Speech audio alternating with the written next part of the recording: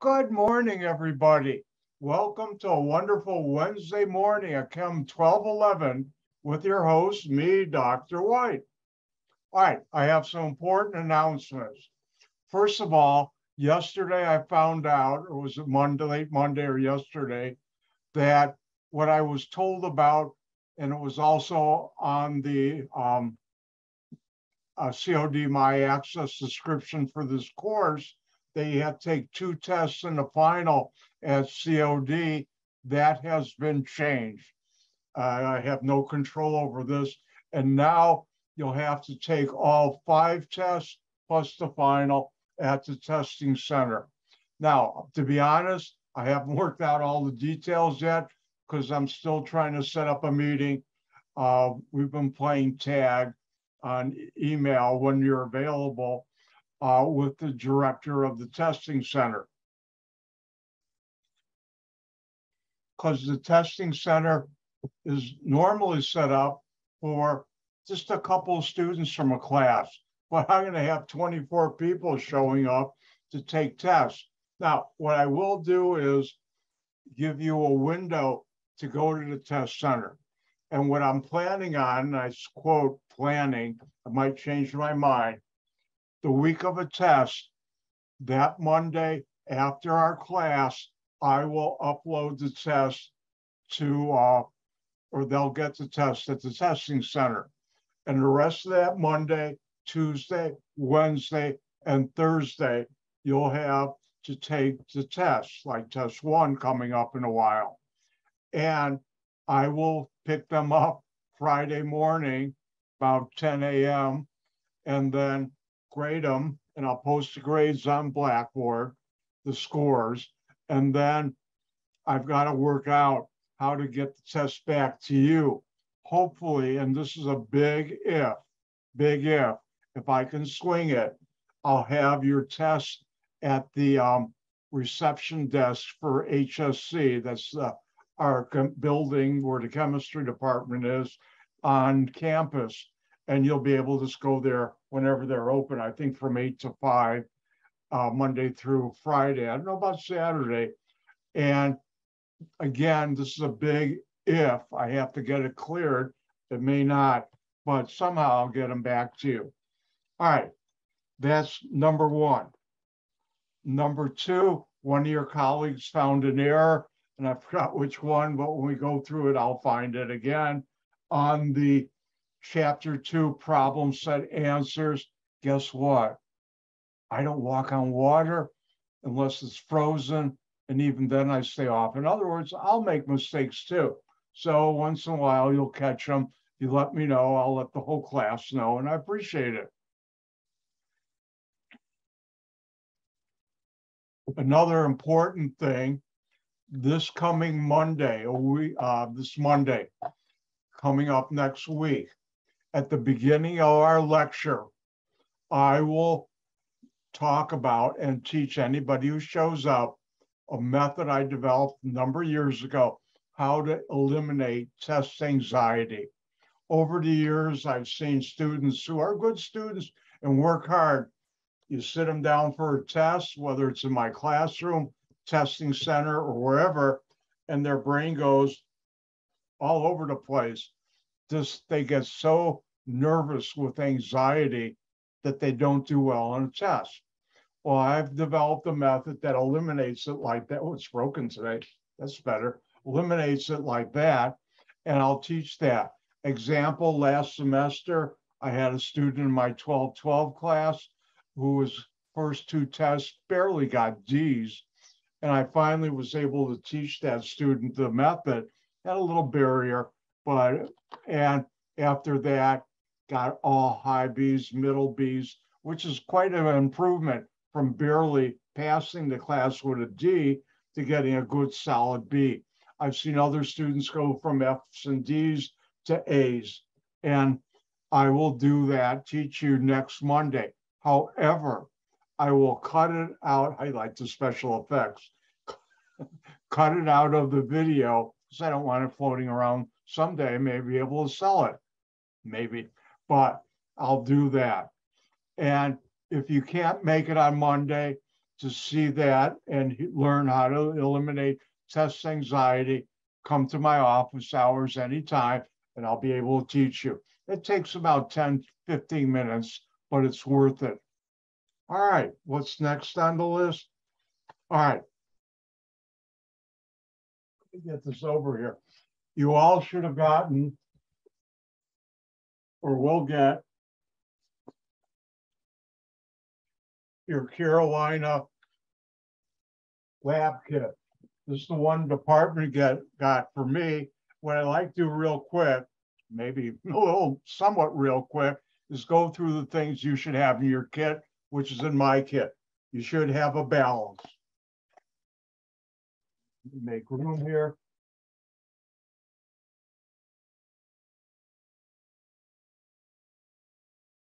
You should have a syringe.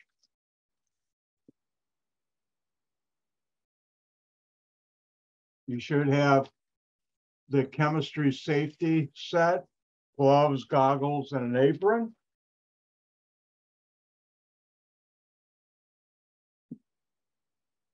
All right, you should have a packet that says investigate chemical reactions.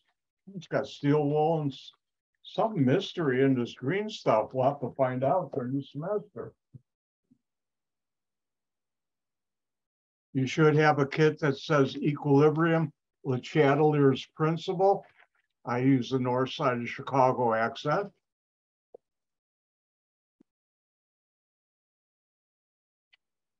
Uh-oh, my little metal plate got.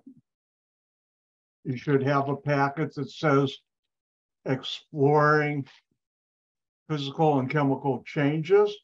And if I'm going too fast, you can always go back and slow down the video. You should have one that says engineering a better airbag. You should have a little green bag that says small items enclosed.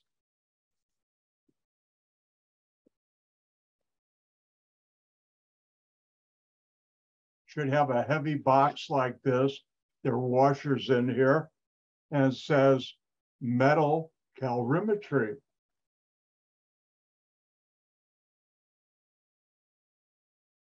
Another bag you should have says chemical set 2.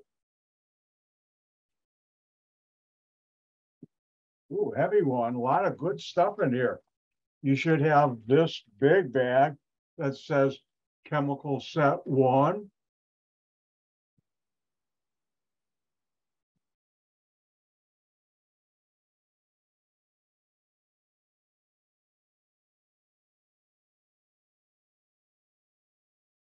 You should have a bag, and I'll hold it up after I read the label. Faster, plop, plop, fizz, fizz.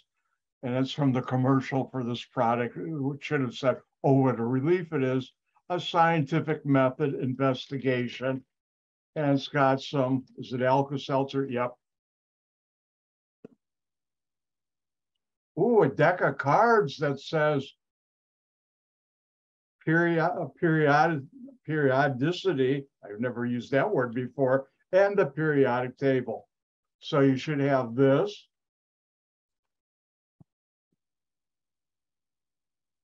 I did chemistry set 1.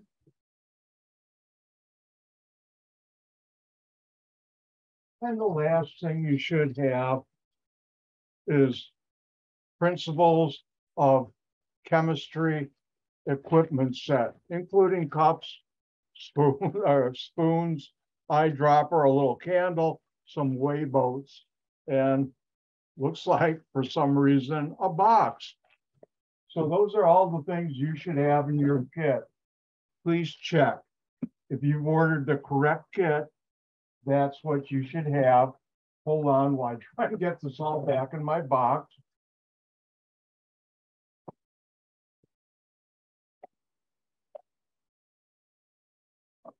Success. I got it all back in the box.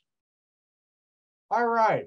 So, like I said, go back, look at the video I just of the video I'll post later today or tonight, and check to make sure you have everything in your chem kit from Carolina, whatever company that makes it. Actually, this is a really good looking kit. Was it about a year and a half ago? We tried a kit from a company and it was, how should I do this very politely? Awful, awful. Ooh, that reminds me, Ken White's story, Dr. White's story. At one company I worked for, we had the summer intern and she was the nicest, kindest person I've ever met in my life. And when she would get mad, which was rare, but if she did, she'd say, "Oh, that's awful." And if she got really mad, she'd say, "Oh, that's awful, awful." And she was just the kindest, sweetest person I've ever met in my life and a good summer intern that I hired. But anyways, that kit was awful, awful. This one I just showed you looks pretty good. All right, the next thing I'd like to do, and you can go back and look at the video to receive this again, is today I want to teach you how to use the calculator. And you'll be needing to use the scientific calculator, the Texas TI-30X solar. I've had this, I don't know how many years, at least 8 or 9, maybe longer. And it's inexpensive, it works good, and it's easy to use. All right, I see a question. All right.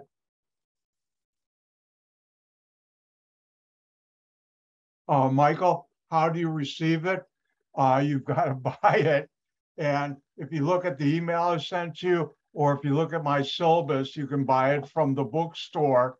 And what they'll do is they'll send you a voucher that you go to the website for the California company, www.carolina, not California, Carolina.com.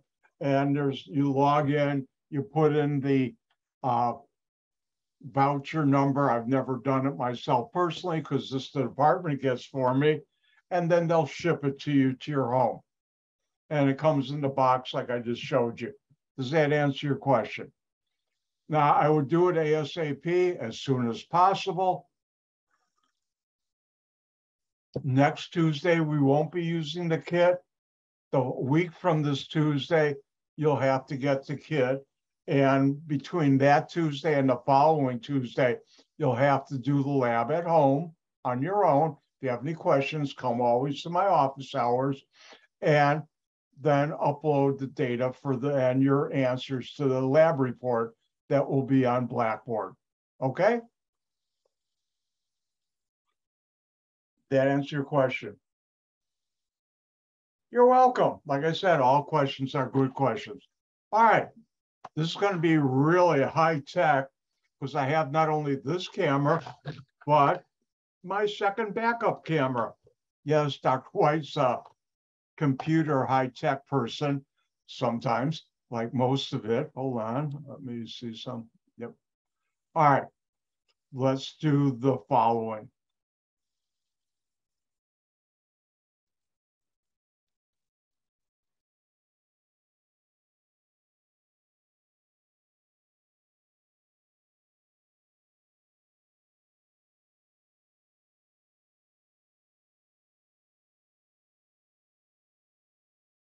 Say you want to do this math, multiply 2.3 times 10 squared times 4.1 times 10 to the fifth. What do? Well, you get your calculator. Now, bear with me because I forgot to do something. Hold on one sec.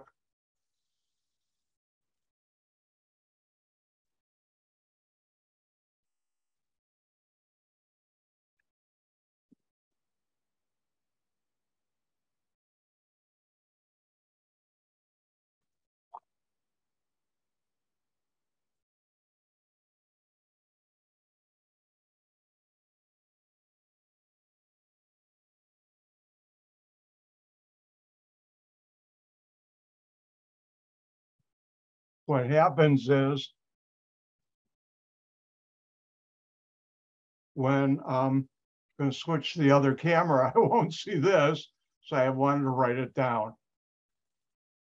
All right, we're going to back up camera number 2 and we'll stop share. By the way, in case you're wondering, this is what I see, what I'm teaching. This is a desk I've had. By the way, that's my hobby desk over there. I'm into electronics. I'm also a flashlight collector, more electronics. All right, let's get to work. All right, here's your calculator. Let's turn it on. I'll clear it. Now, the first thing you need to do is second key. Then right here, it says SCI and other stuff. And with these keys, you want the letters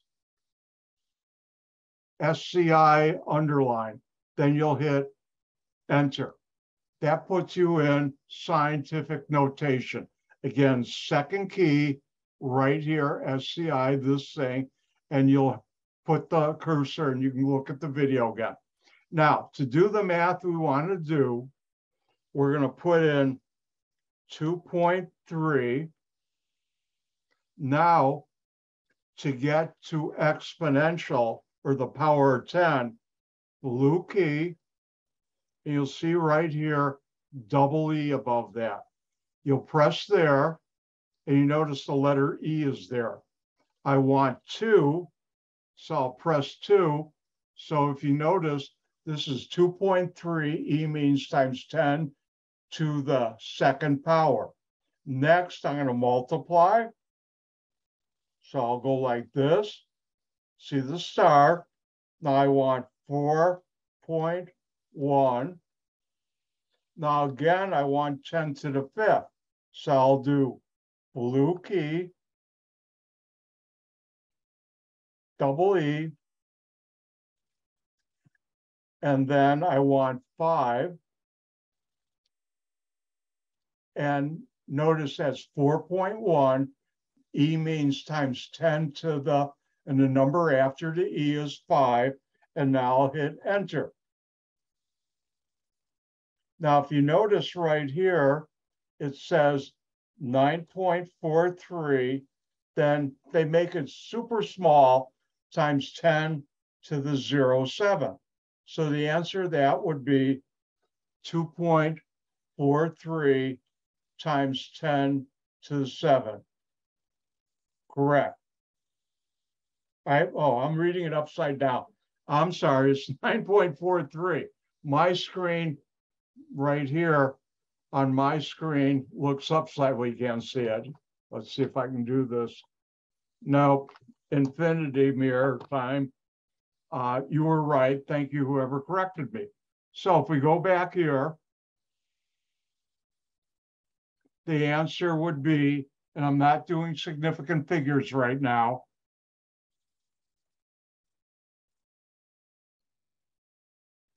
and they have 0.7. Let's do another one.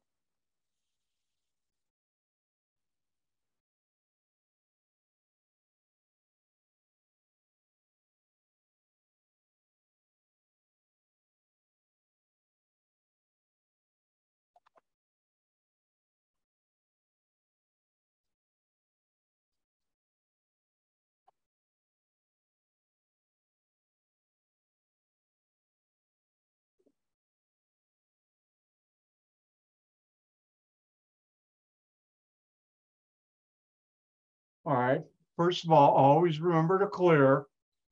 And now I want 4.23. And now it's times 10 to the 6th. Again, blue key, the second key, yours might be a different color, mine's blue. And then double E on this calculator. And notice I have the E up there. I want 10 to the 6th, so I'll hit the number 6. And I have that. Now I want to multiply. I'll use this X. You'll see the star, 2.11. And then I want 10 to the 7. Again, blue key, double E, which is the key above X to the -1. And now I want the number 7. and I'll hit enter.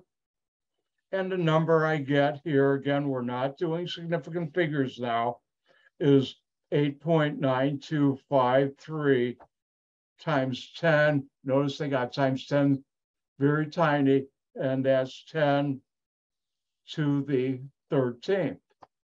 This right here. And that's how you do multiplication. Division, you'll use this key. But before we do a division, let's do another one. I can actually write it here. I don't need my tablet for now. And let's do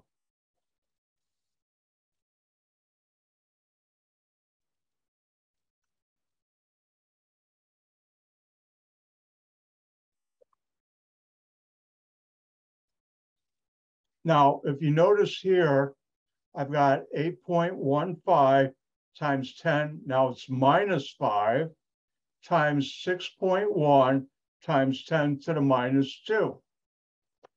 So this is very important. Pay attention. Clear it. We want 8.15 times 10 to the minus 5. Again, to get to the times 10, blue key, double E. Now, this is important. Pay attention.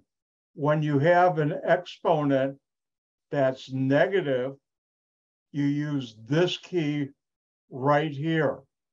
Do not use this key.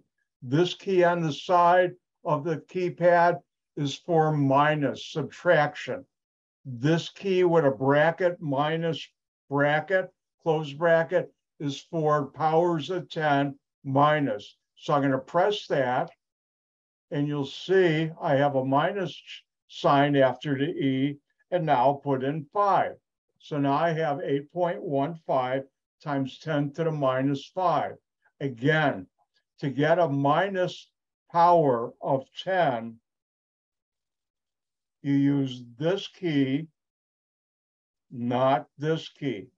Again, I'll use my pencil. This key, I'm getting super fancy now. I'm also being obnoxious, sorry. But anyways, use this key and not this key. Always for 10 to the minus, use the bracket minus bracket on the keyboard. And now we want to multiply it by, and notice I get the star, 6.1 times 10 to the minus 2. So now I'll go blue key or second key, double E, but now I want a minus sign again. Use this, not this, use this. I'll say it again, use this. And notice I now have a minus sign there, and I want 2. So I now have 6.1 times 10 to the minus 2.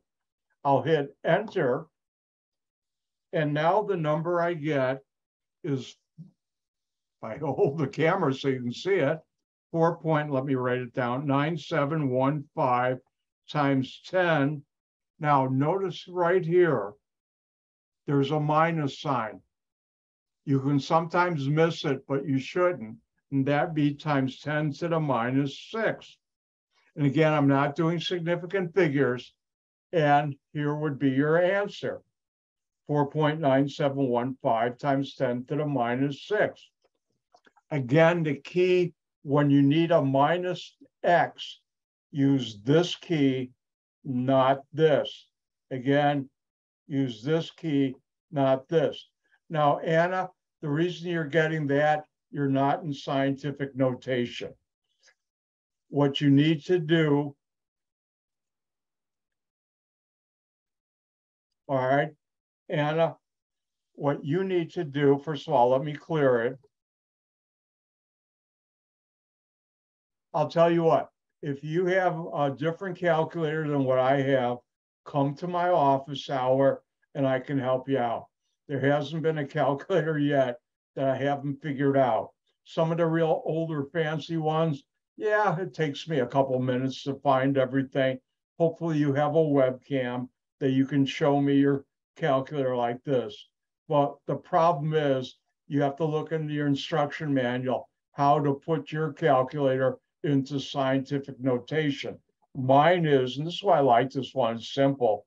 Blue key, then where it says SCI/ENG engineering, click that and see how it has flow SCI engineering. You can pick either one. You want to be an SCI. All right, let's do one more. Let's do a division.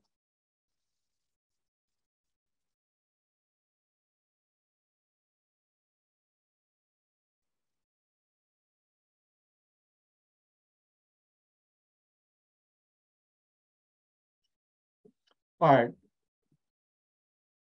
I'm just picking these at random. 7.12 times 10 to the 5th divided by 2.113 times 10 squared.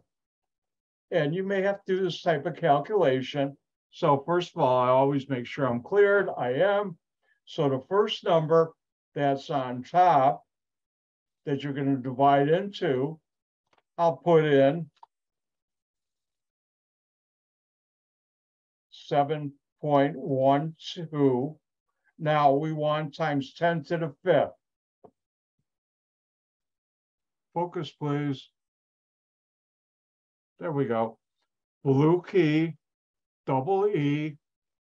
And because it's 5, we just hit the number 5. And notice we have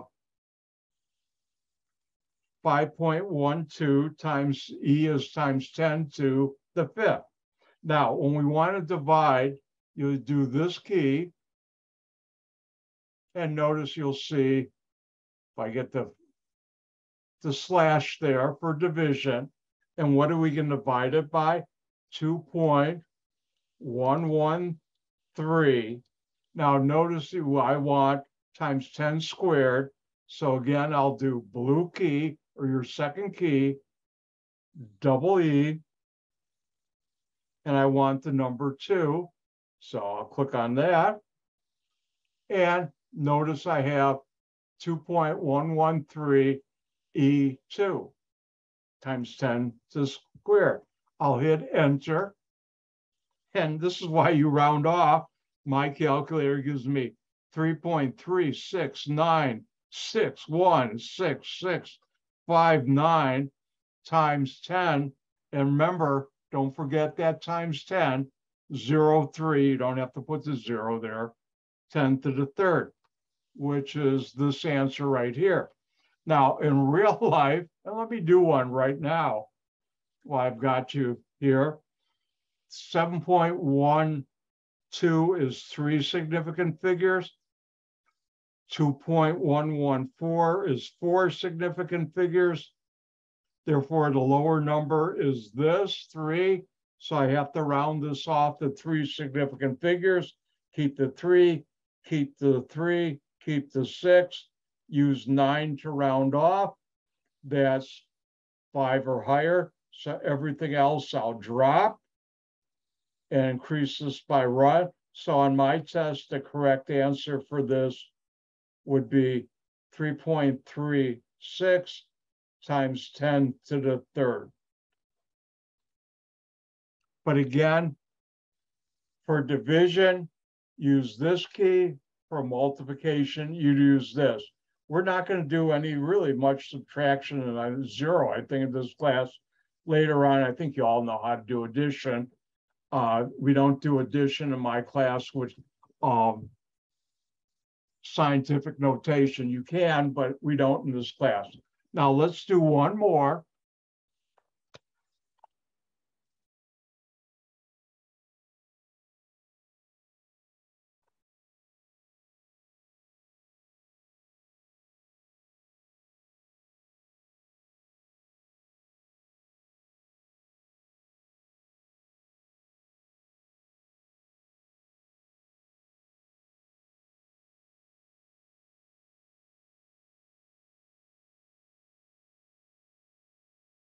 All right, next one, if you can see it, hopefully you can. 3.201 times 10 to the minus fifth divided by 8.002 times 10 to the minus 2. So let's go back. Again, I always, even if I don't have to, it's my SOP. SOP means standard operating procedure. I want to put in the top number I'm going to divide into 3.201. Wait a second. 3.201. Then I want 10 to the minus fifth. Second key, double E. And now since I want minus, use this key, not that one, use this one, minus, and I see the minus, and I want 5, and that's 3.201. E is times 10 to the minus 5, and I'm going to divide by 8.002. Then I want times 10. So I'm going to do blue key, second key, double E, and then I want minus 2, again, for negative x on 10 to the power, use this key. You notice I'll never be a nail model on TV. And there, it's now minus, and I want 2. And now I'll hit enter. And the number my calculator gives me, I'm laughing because all the significant figures it threw at me.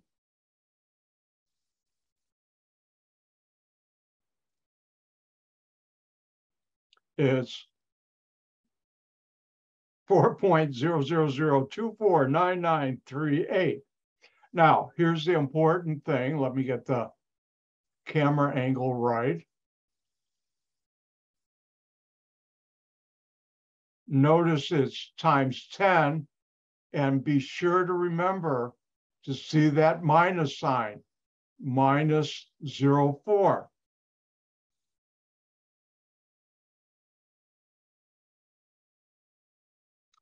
And that would be what my calculator does. I got this here. This is 4 significant figures. This is 4 significant figures. And I'll round this off to 4 significant figures. Keep the 4, keep the 0, keep the 0, keep the 2. That's my 4. The 1 to round off is 4. That's 4 or less. I'll drop it. So the correct answer on my test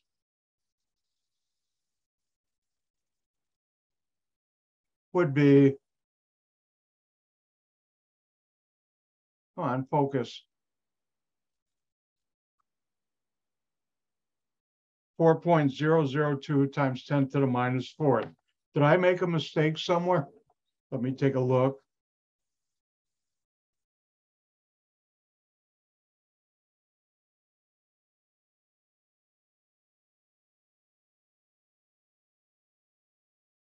Ah, yes, I made a mistake writing it down. So actually, that should be this. So that would be dropped. So it'd be 4.000 times 10 to the minus 4th.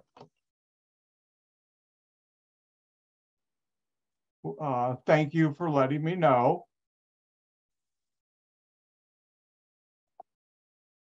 Thank you, Alexis.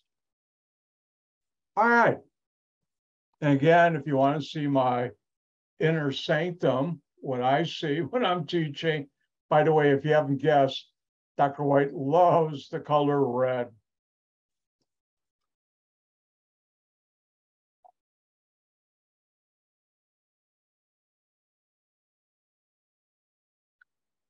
And hopefully that was helpful to you.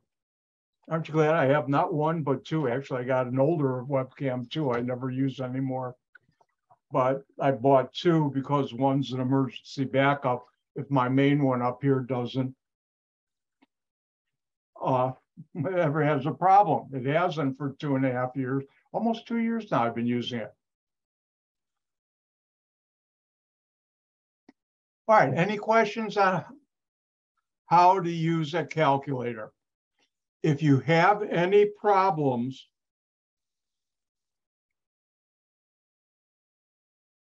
let me just shut this off. And if you got this one or a different one, come to my office hour on either Monday or Wednesday night. And today is Wednesday, so actually not night, late evening. I guess that's late afternoon from 5 to 6:15.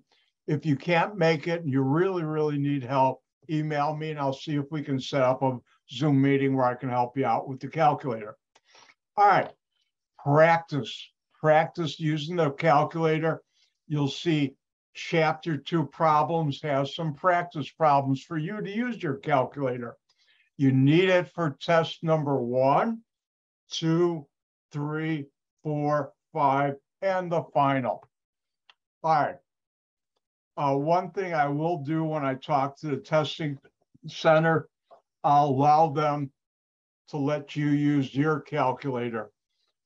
You can set it up where they give you one, and I wouldn't like that because now you're using a calculator you're not familiar with. All right. Oh, excuse me. Any questions? I'm looking at the chat at the bottom of my monitor. Looking at my collar, that should be straight. It is now. All right.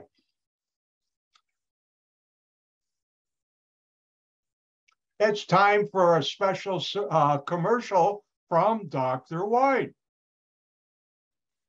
All right, thumbs up, people. Do you see elements that you should learn? Chemical symbols on your screen. Thank you.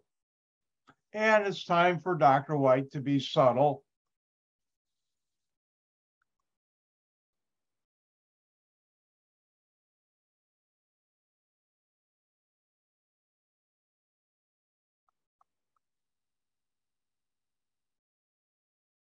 Isn't it amazing how subtle I can be? Hint, you should know this. You should know only these 37 elements from the periodic table. And I'll teach you later on what the periodic table is. So I ask you to learn. And those are these 37. And what you should know is if on a test, I ask, what's the chemical symbol for zinc?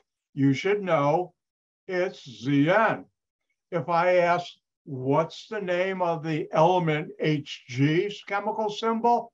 That's mercury. If I ask you, it's a good one, draw the chemical symbol for nitrogen, it's N. If I ask you, what compound, what element, not compound, what element has the chemical symbol Ar, and it's argon. And by the way, I used a lot of argon when I was doing my PhD thesis. So it's a good friend of mine. I see a question. The answer is no, Jasmine. Let me show you, let me see. Let's do something real quick. Again, I've cut down on memorization.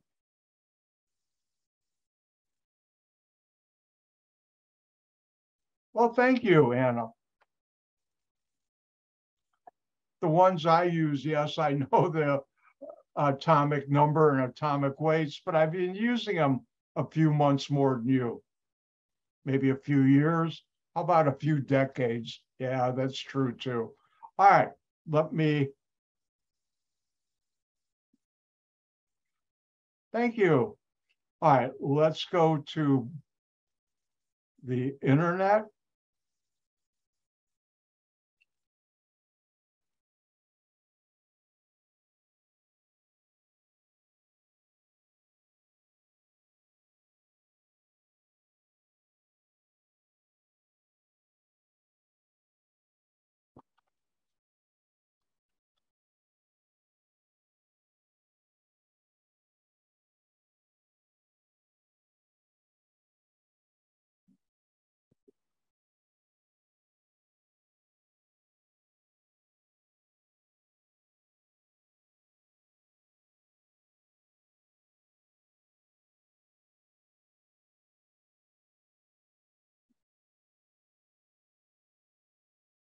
No, that's not what I want.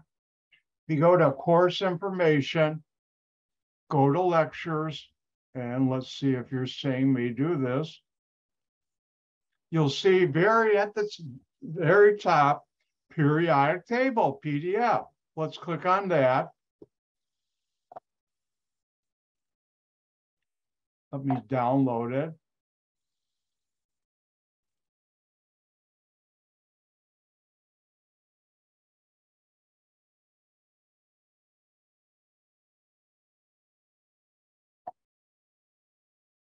All right. Now, what you should do, Control Shift plus,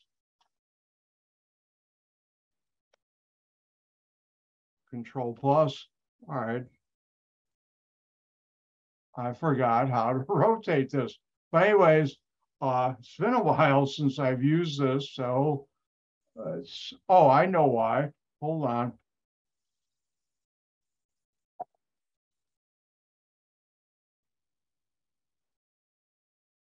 No, what am I, why am I not going into,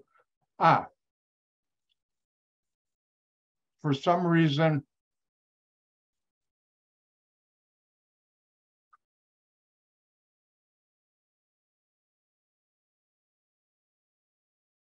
nope. All right, let me try something.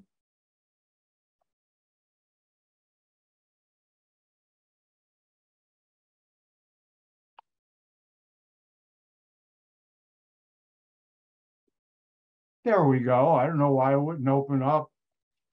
All right, let's see if you can see what I can see. All right, now let's try this. You do Control Shift plus, you rotate it. Does everybody see the periodic table? Thank you. You will be given this for each test. And it has on there everything except the name of the element. That's because you've got to learn it. And you should know H is hydrogen, Li lithium, Na sodium, O oxygen, carbon, C. And that's why you need to know that. This you'll be given test 1, 2, 3, 4, 5, and no, the ACS, they don't give you one. They have it in the booklet if you need it. I don't think they have names in there too, but I haven't seen that test in a number of years, and they may have a newer one. So anyways, let's get back to my public service announcement. That's the wrong one. That's the right one. All right, everybody see the elements you should know on your screen? Thank you, Alexis. You need to memorize this. Well, you don't need to, but you're going to have a hard time doing all the tests in the final if you don't know these 37. I don't ask you to learn the rest of them because I've never used them most of the time. But these are important ones. Cu copper, Ag silver, Au gold, Ni nickel, Fe iron, calcium Ca, magnesium Mg, and so on. Xenon. Oh, by the way, Kr is krypton. And as I said on Monday, unless I've been kidnapped to another universe, I don't think so.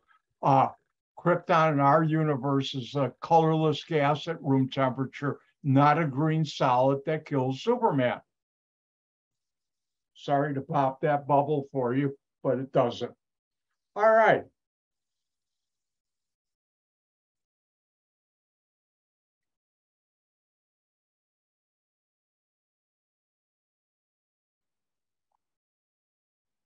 Now, on Monday, I was talking about the prefixes you should know for the metric system.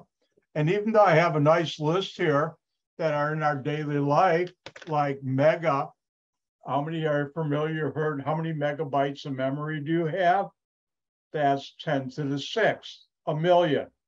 And you might have a, where's one? I don't have one at hand right now. All right, where'd I hide it? Anyways, you might have a thumb drive and it has space for how many gigabytes, and that's a billion. And now they have, and if you look over my shoulder, I don't have it on the list.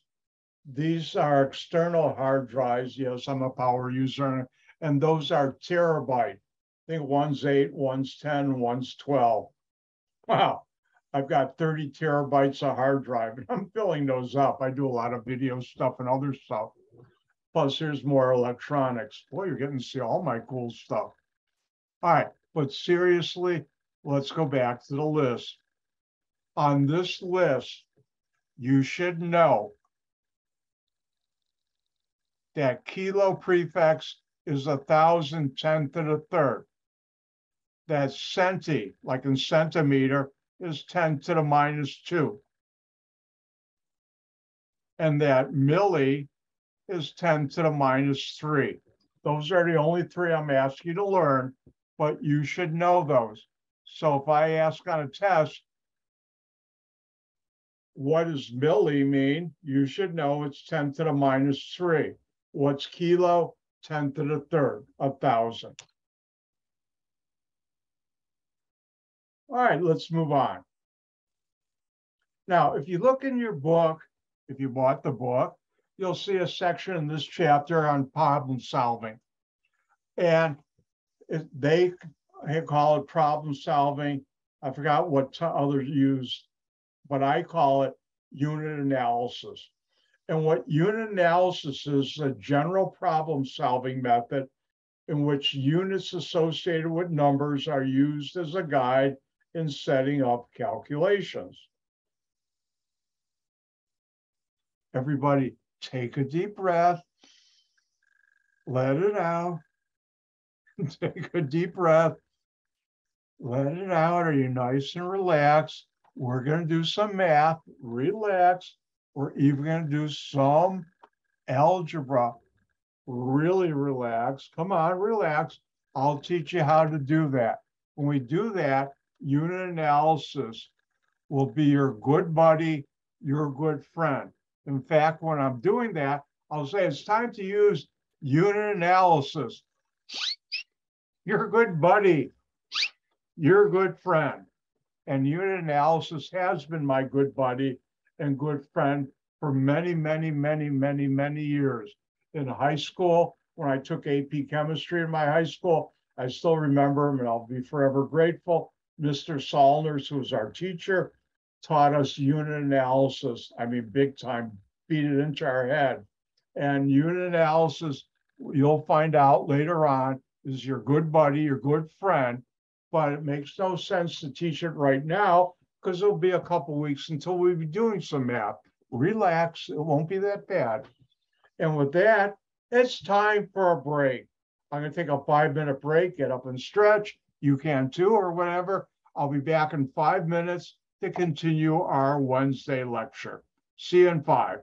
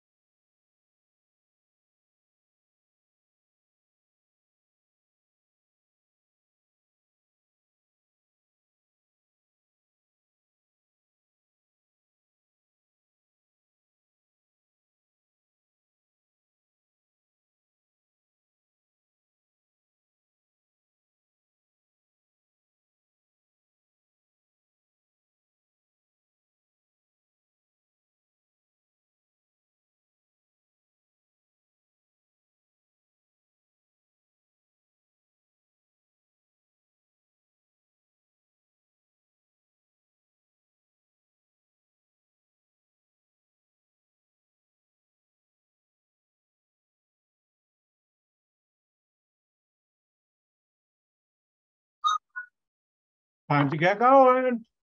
Welcome back. Turn on your webcam so I can see real people.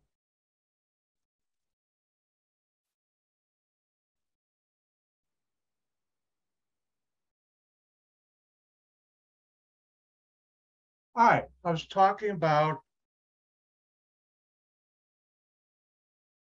unit analysis, and I'll teach you this later when we need it, when you'll need it.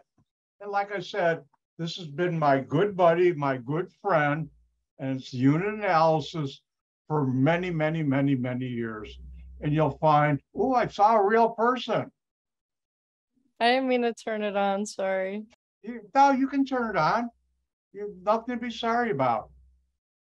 Just everybody, I don't know why, because of the pandemic or whatever, a lot of students are shy to see.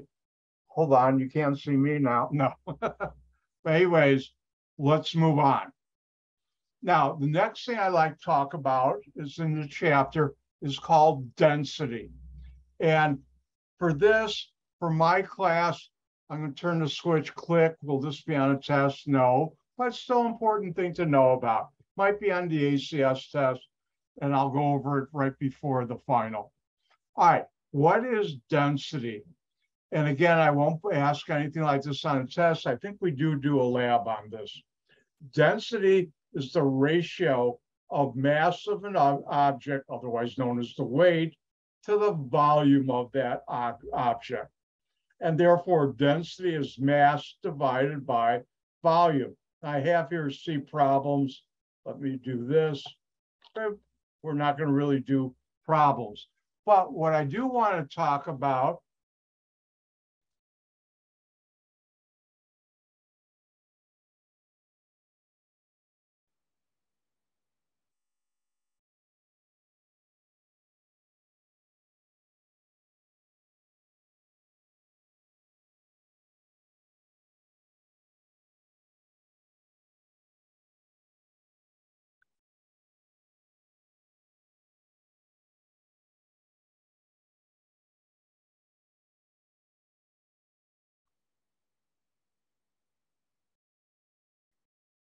now, if I could use cursive, I would have been done writing this already, but I can't. So hang in there.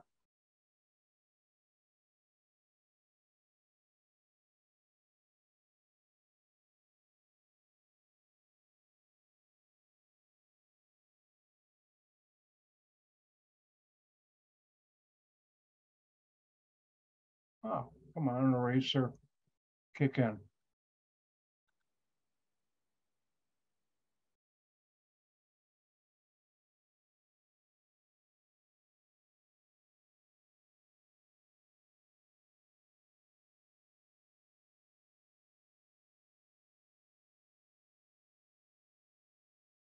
I'll be done by the end of the week. One of these days, I'll have this in my slides.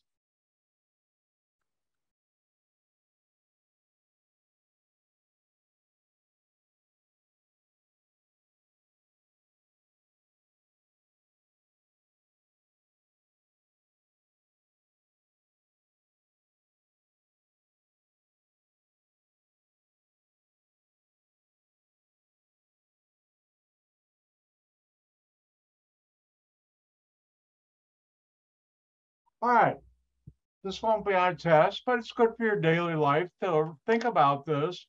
Lower density objects or liquids float on top of higher density liquids. And higher density objects or liquids sink when put in lower density liquids. So what does that mean? Uh-oh, warning, Dr. White artwork. I should warn you, I have no inkling of ever going to art school or never did. My mother was a very good amateur artist. My father was a very good amateur carver, artist doing carvings. None of that. Zero rubbed off on Dr. White. But I should warn you, when I'm drawing things on the whiteboard, don't hurt yourself laughing too hard. All right, let's say you have a a barrel of water.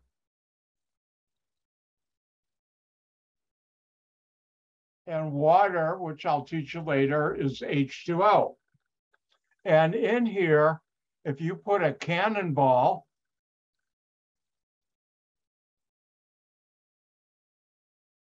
made of iron, what happens? Will it float or will it sink? Well, how do you know what to do or how to figure that out?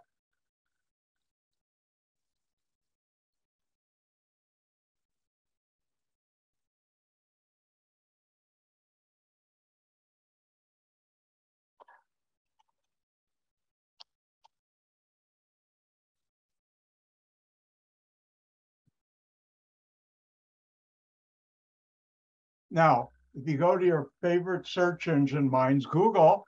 I've been using it since about a week after it came out. I think it was 95 or 96. A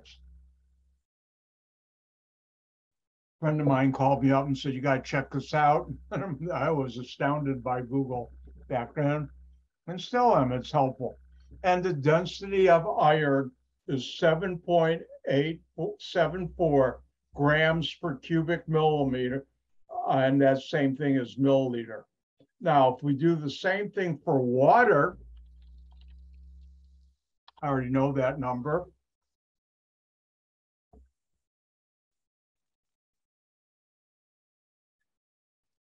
They have one, it's actually 1.01, but let's call it one. It matters on the temperature too, but one. So iron is about 8, water is 1. What's going to happen to that cannonball? It's going to sink right to the bottom. And that's because the density of iron is greater than the density of water. Now, let's say we have a bottle, and in this bottle, we have water. And now we're going to put in there some vegetable oil. What will happen to the vegetable oil? Will it sink or will it float?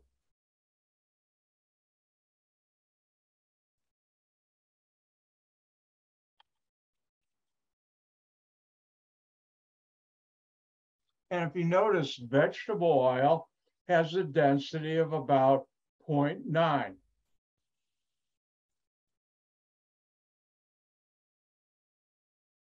And therefore, water is greater.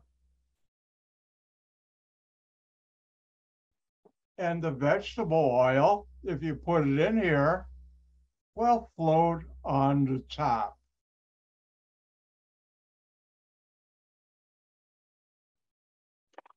Now, how many of you ever seen by a swimming pool or say a lifeguard stand on a beach? You see that big ring to help people if they're drowning. And the old rings, I don't know about the new ones, but the old ones from long ago had cork in them. And why did they put cork in a ring like that?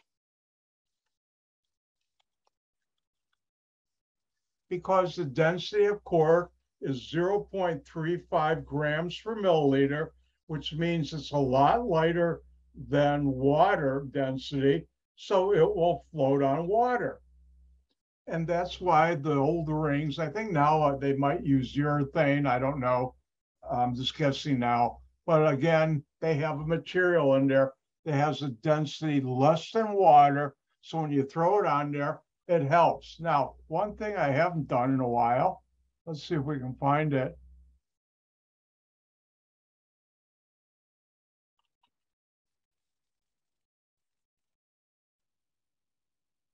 Now, the density of a human body is about 1.1, the two significant figures, which is why if you go into a pool and you do nothing, you sink because you're more dense than water.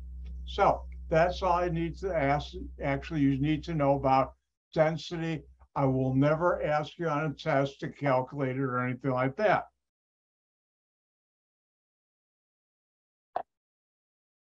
And time for a public service announcement again. Don't forget, start learning these 37 elements. Know the name and the symbol, Li lithium, Na sodium, Ne neon. Oh, I know these. Cl, one of my favorite. Chlorine, oh, is a real favorite of mine. Oxygen. And these you should know. Oh, PT, I've used platinum, and PD, palladium. Ni nickel, I've used a lot of that when I was in industry as a catalyst. I'll teach you later on what's a catalyst. All right.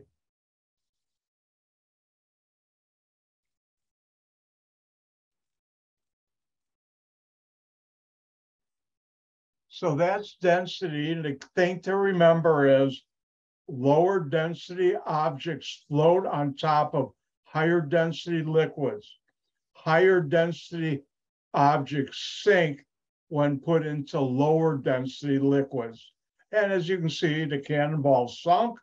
The vegetable oil and olive oil you could use too, has a lower density than water, will sink, stay on the top. How many of you have ever seen a bottle of oil vinaigrette dressing? And the vinegar is mainly water, and the oil is usually vegetable oil. And if you let it sit, there'll be two layers. The bottom layer will be the water, top layer will be the oil. And if you happen to be with friends, neighbors, or loved ones this weekend, and they have a bottle of, say, my mother's favorite was Wishbone. I've learned how to make it myself, which is much better than anything you can buy. You can say, look, that's because of the difference in densities. Water has a higher density than a vegetable oil. Don't do that. You'll lose a lot of friends, neighbors, and loved ones. People don't like hearing chemistry during dinner, lunch, or breakfast. Well, you wouldn't use salad dressing in breakfast. Well, you could.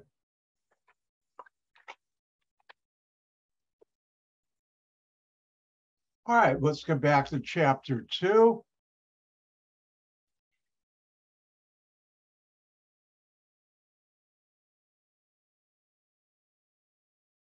And if you look at the bottom left of your screen, you see we're on page 22 of 22.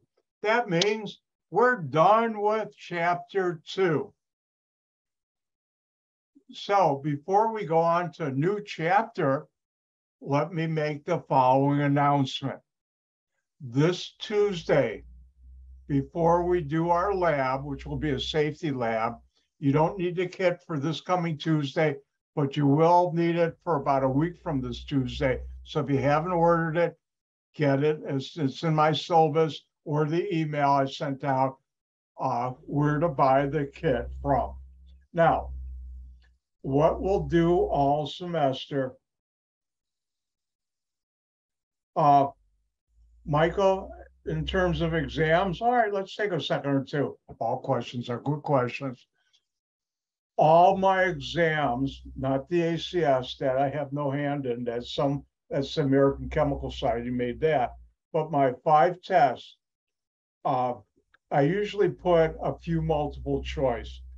As I've said the first day, at least I think I did, I teach by my golden rule of teaching. What's that? I don't do to students what I didn't like done to me.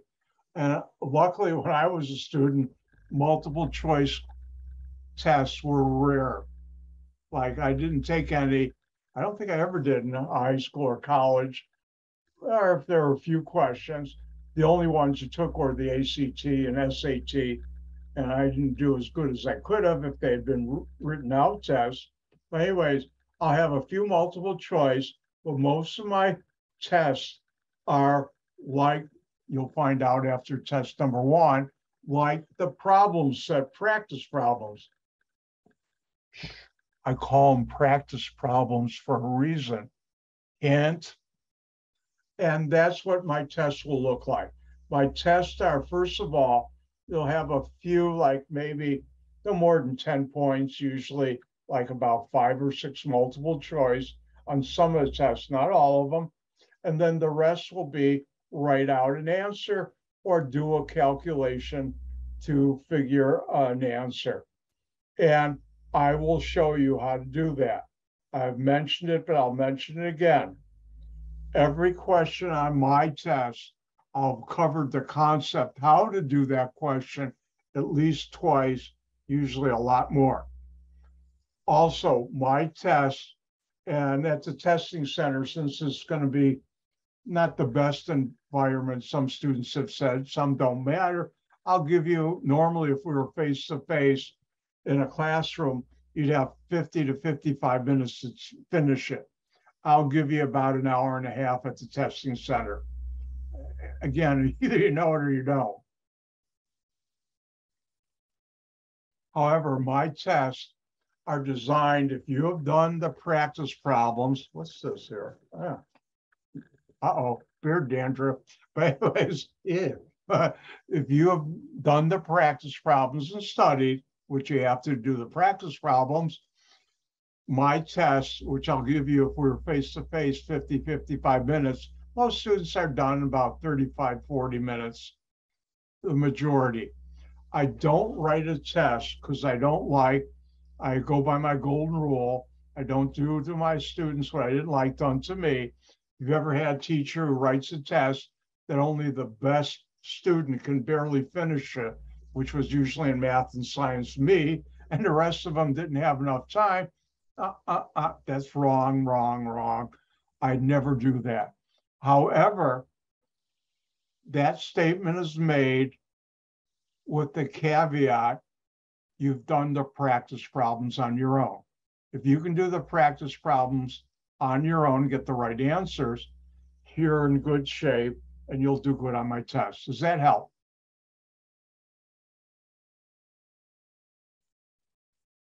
Uh-oh, hold on. Can you hear me now? Someone said they couldn't hear anything. Test, test. Give me a thumbs up if you can hear this. I love this. By the way, this is made by a company in Germany that's no longer, and they don't make them this quality anymore. I've got 4 of them. They don't leave my house ever because you can't get them. I've had friends, can I have one? No. All right. Does that answer everything about my?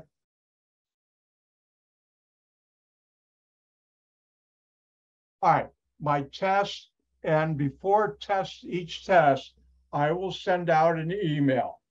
And in the email, I will tell you, 1, how many pages there are.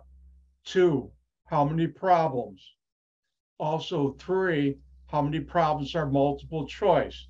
Now, sometimes some of my problems are multiple part, like A, B, C, and D. And I'll say that.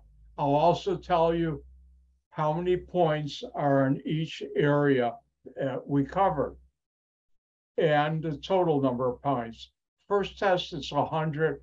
I think the second test, I put a bonus problem, so there'll be 105. So it'll be 5 bonus points. This is a harder test. Test 1, that reminds me, first of all, water break.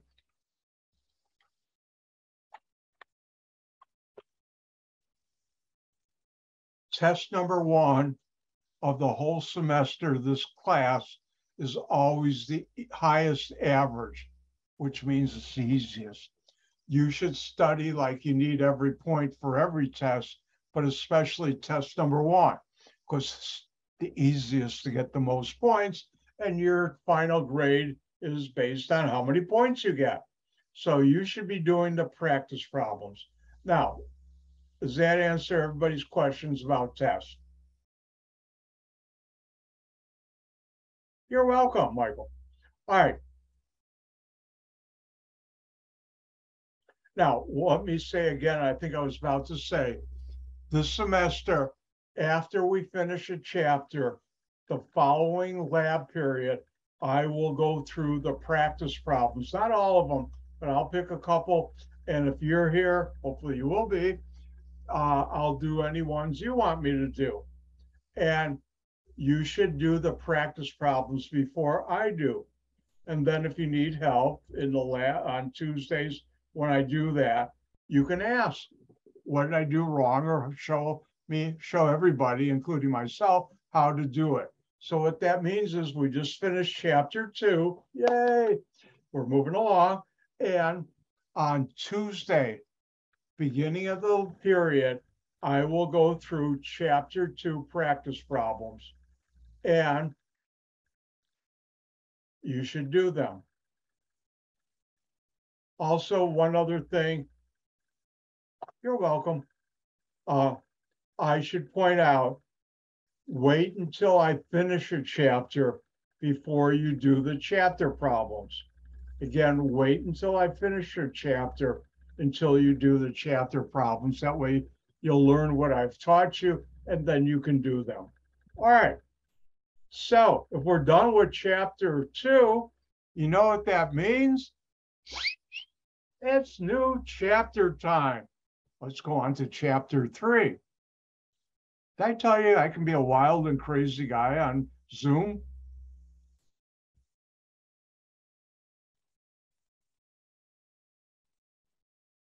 And let me just close chapter 2.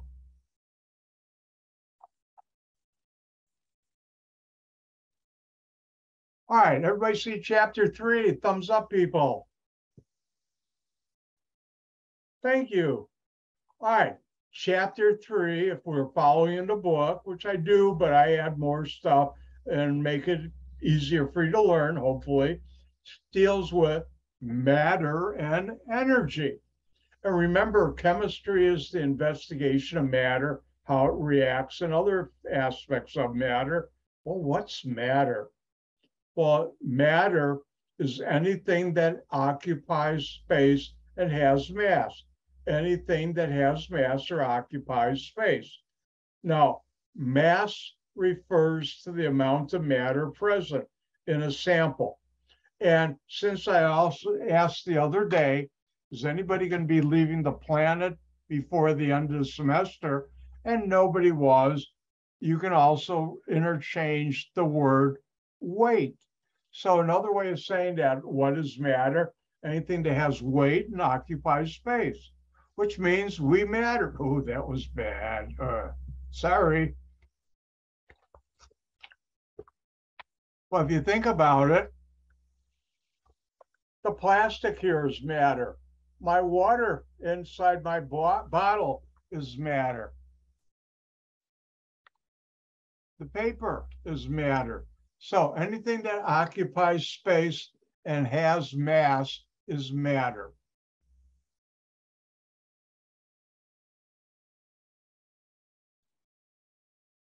All right. Next, I'd like to talk about the physical states or states of matter. And oops, it's time for Dr. White to be subtle.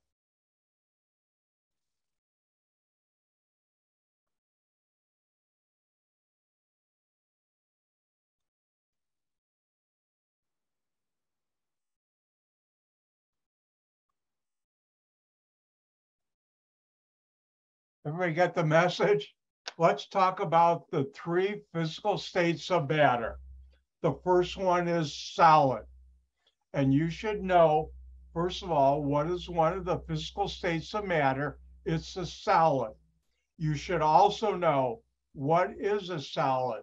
It's something that has definite shape and definite volume and is incompressible. Most important thing from that is it has definite shape and definite volume.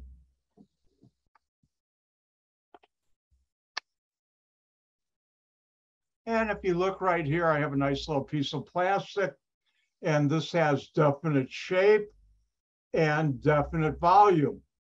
And I can't compress it either, so this is a solid. I like red, if you haven't guessed by now. It's a special type of plastic that the light comes out the edges. Anyways, A solid has definite shape and definite volume. If you look at a piece of gold at room temperature, like my ring, it's a solid because it has definite shape, definite volume. All right, the next physical state of matter is a liquid. And a liquid has indefinite shape, but definite volume and is incompressible. But don't worry about the incompressible part. Oh, what's this indefinite shape? Well, let's take a look at this. Here I have water, and if you notice, from your experience, it's a liquid. But what makes it a liquid? Well, notice the water in this bottle, and if I tip it upside down, takes the shape of the container. If I were to pour my water into my teacup, which I won't because I'll dilute my tea, the water would take the shape of my cup instead of the bottle. Therefore, it has indefinite shape. Whatever shape the container you put a liquid in, the liquid will take that shape, whether it's in a bottle or my mug here. Notice customized, DRKW, me. But anyways, one of the things I've always looked for and I haven't seen, if anybody ever sees a square glasses, for drinking water or whatever, let me know. I'd like to get a set of those. That'd be cool. But most of the time you'll see they're round. But anyways, a liquid takes the shape of the container, meaning it has indefinite shape, but I can measure the amount, meaning the volume of the water in this bottle. When it was full, it was 710 milliliters. Obviously, I've drunk some, so it's not full.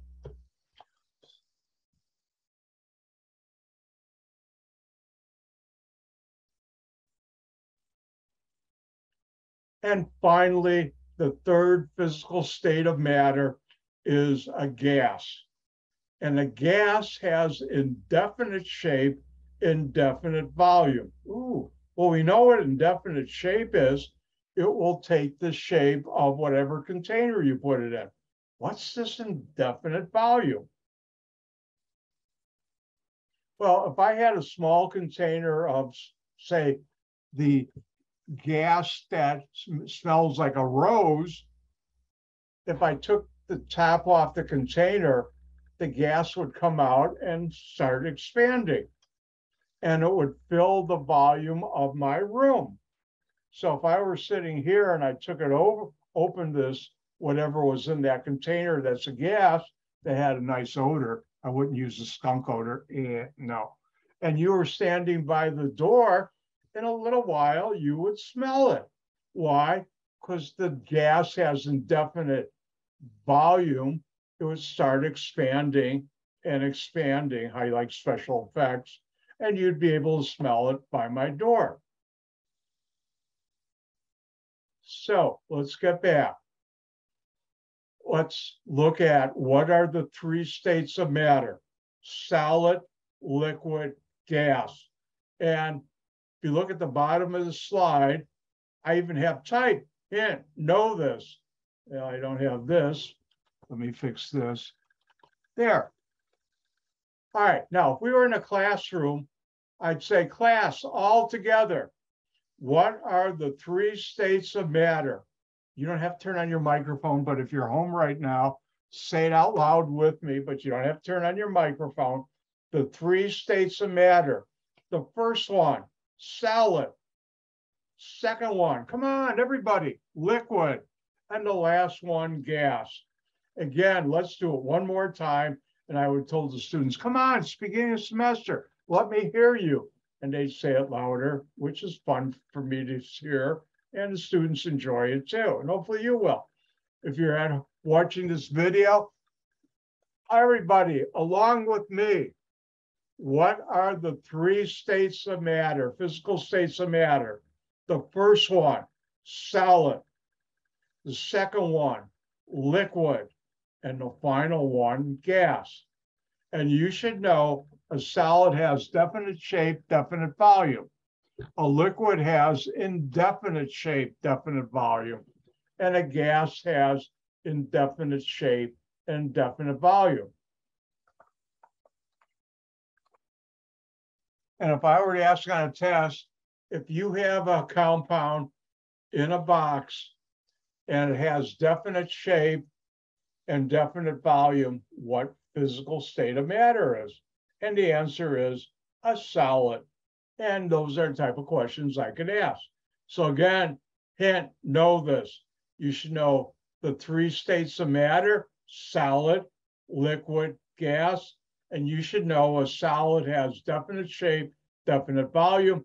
A liquid has indefinite shape, definite volume. And finally, a gas has indefinite shape and definite volume. And if you haven't figured out by now, I'll tell you, we're surrounded by gas. The air you breathe is a gas because it has indefinite shape and indefinite volume.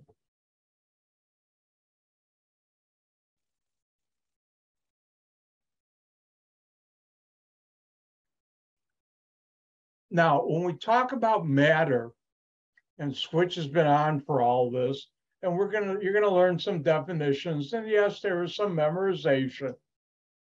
You should know when it comes to matter, there are different types of matter.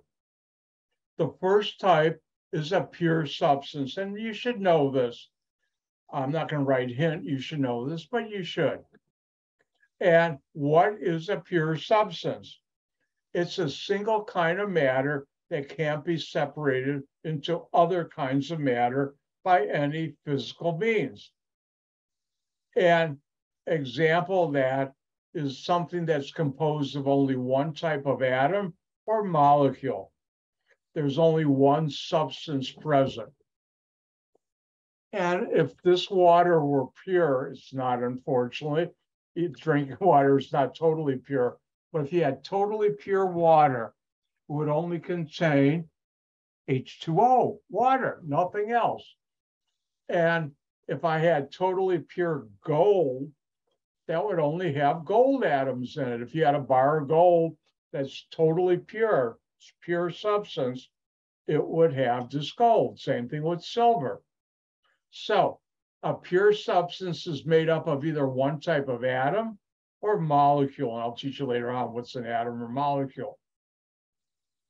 Now, you have pure substance, and you can also have mixtures.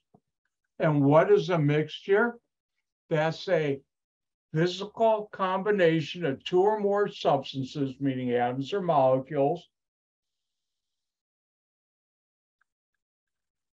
in which each substance retains its own chemical identity. When you mix two things together, that's why it's called mixture, they each stay the same, or all the things you're mixing together, they don't react and change. And a mixture has two or more substances present. So a mixture, unlike a pure substance, has two or more substances combined together. Well, and if I ask on a test, give an example of a mixture, what could you use? The air you're breathing. The air you're breathing is a complex mixture, but it's mainly oxygen molecules and nitrogen molecules. I bet you didn't think when you're breathing, you're inhaling a mixture. Now, what would be another example of a mixture? Well, my tea is a mixture of a lot of things. Water, I put some sugar in there, things that come out of the tea leaf, a bunch of chemicals are in the water that give it the taste, in this case, blueberry tea. Now, what would be another one that's a mixture? Well, next time you drive by a gas station, the gasoline they sell is a very complex mixture. All right, Alexis asked, could a mixture be CO2, carbon dioxide? Well, if it's just carbon dioxide alone, then that would be a pure substance. If you just have a container of carbon dioxide, which you can, or a solid, how many of you have ever seen dry ice? You know, it's that real cold white stuff. And that's carbon dioxide, pure carbon dioxide. But CO2 mixed with other things, like, let's get personal, when you exhale, coming out of your breath, that's one way your body gets rid of carbon as carbon dioxide. Wow, you learn a lot of great things. I bet you didn't realize when you exhale, you're exhaling molecules. That's a mixture. Because when you exhale, you have nitrogen, I think some oxygen, and then carbon dioxide. Hold on. I don't know if we can find anything real quick.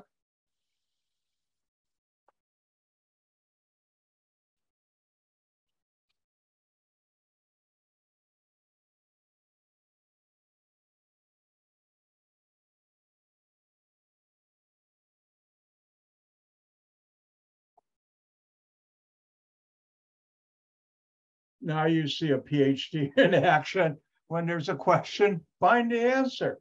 I didn't know this exact numbers, but notice when you exhale from your lungs, assuming this is correct, and not for now, assume it is 78% nitrogen gas, 17% oxygen gas, and 4% carbon dioxide, which is a mixture, because each one of these retains its own identity.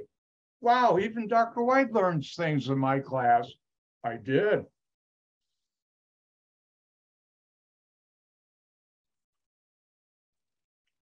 What are other mixtures? Well, if you brushed your teeth today, your toothpaste is a mixture.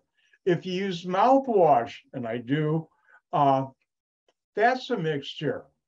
If you went downstairs and opened your refrigerator and looked at the milk, the ketchup, the mustard, those are all mixtures. So mixtures play an important part in our life.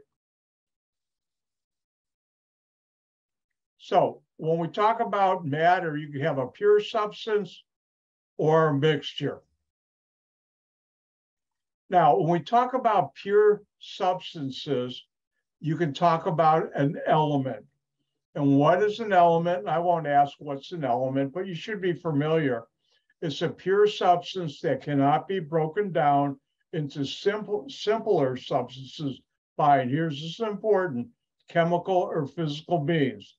Again, an element cannot be broken down into simpler substances by chemical or physical means. So if we take a look at that, what would be an example? Well, the gold in my ring, my college ring, and the atoms that make up this are pure, an element, the gold.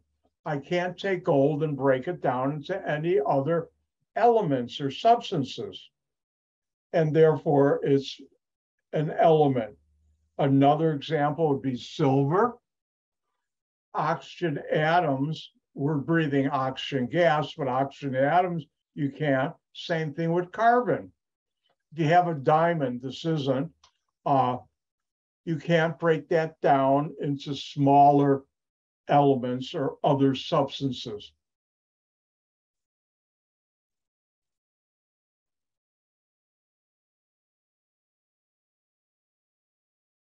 Now, the other type of pure substance is a compound. Now, compound is a pure substance that can be broken down into two or more simpler substances, and therefore it's a compound. Now, what would be an example of a compound? Ooh, wrong color. I only use red for special announcements.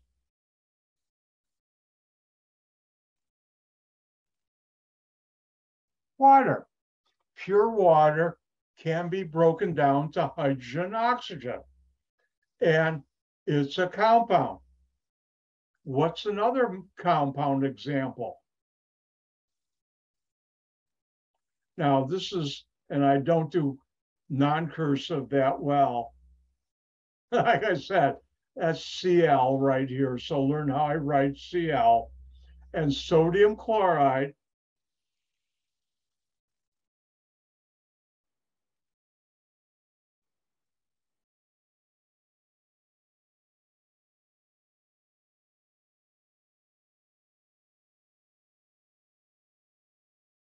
is table salt. And that can be broken down into sodium and chlorine. Don't do it. Chlorine gases and sodium are very dangerous substances, but it can be. Oh, it's time to tell. Do I have time? Ooh, I do, just barely. Sodium chloride. If you ever go out to breakfast, lunch, or dinner with chemists, and I have to admit, I've been guilty of this many times with going out with other chemists, one of us will say, can you please pass the NaCl at a restaurant? Sodium chloride, NaCl, you can groan now. But anyways, this is a compound. It's pure, but it's still a compound because you can break it down to other substances. So there are a lot of substances. Let's do two more. Right now, you're breathing one of the substances is oxygen gas.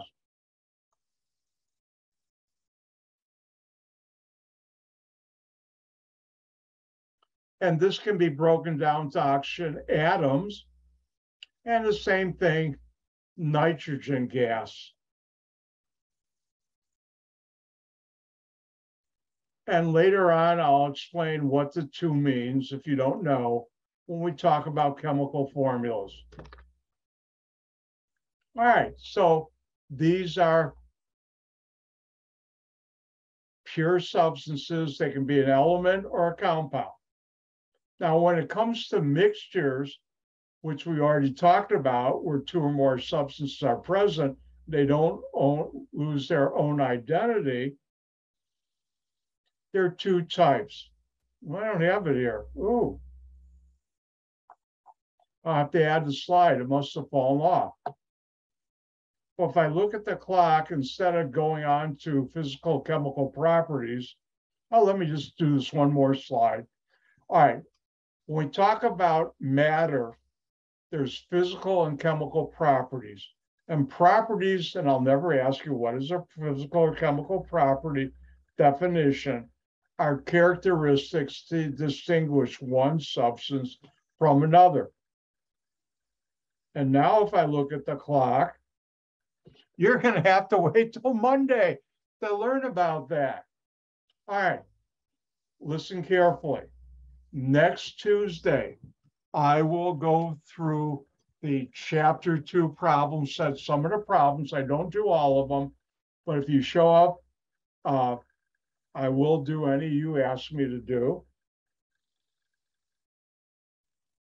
Also, Monday, at the beginning of the class, I will teach the method I developed years ago that's been quite successful for a lot of students, how to eliminate test anxiety. However, I will cut it out of the video. If you can't make it Monday, please feel free to come to my office hours. Speaking about which, tonight from 5 to 6:15 on Zoom, remember it's a different login, look at the syllabus, I will have my office hour, actually hour and 15 minutes. And if you have any questions, come on by, say hello, and I'll answer them. And with that, I'm done. And I'll say, like my grandmother always said to me in Yiddish, "Gehen gesund" means go in hell. So I'll say "Gehen gesund." Then what I stole from Granny of the Beverly Hillbillies TV show. Bye now. I'll see you on Monday. Have a nice rest of the weekend. Don't forget, if you haven't gotten it, order and purchase and order your chem kit from Carolina Company. With that, I'm done. Gang gesund. Bye.